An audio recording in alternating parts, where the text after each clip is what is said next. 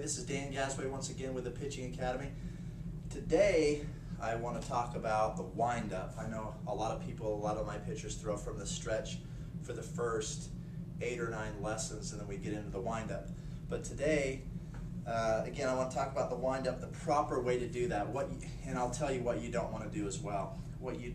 That's what I'll talk about first. What you don't want to do, and we shall see a lot of Little League pitchers do this, is take a big step back like that, or a big side step. If you move your shoulders too much backward or forward, you're going to have a hard time finding that balanced position, just as we talked about a couple videos earlier about from the stretch position.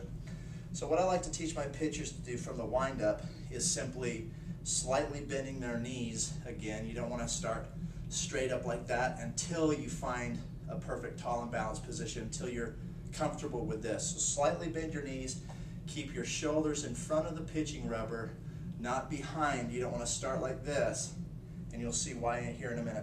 But start with your knees slightly bent, shoulders in front of the pitching rubber. You can either take a side step, but when you take your side step, again, you don't want your shoulders to move back this far. Just take your side step, keeping your shoulders where they are. You're not going to swing like this. So take a side step, turn your leg in like this. And the thing about throwing from the wind-up is a little bit more difficult from the stretch is you've got to bring this leg all the way over here so you can lead with your hips and while you maintain your balance. So if you're going to take a step back, make sure that your shoulders don't go behind the pitching rubber, because if you go behind the pitching rubber like this, and you're going to try to find that balance right there, and it's not going to be very conducive to that.